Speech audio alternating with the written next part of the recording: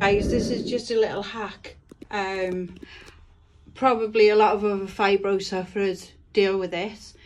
Fibro fog and forgetting things. So what I do now is if I've got an appointment, I'll use these sticky notes and I'll stick it on my front door like this, so that when I'm going out I remember it. So then what I'll do, I'll put them all in date order and I'll write the date on, and then when I've got the appointment I'll just rip it off the door and take it with me to the car, and that way I don't forget, because sometimes if you're rushing out doing school run or whatever, you tend to forget.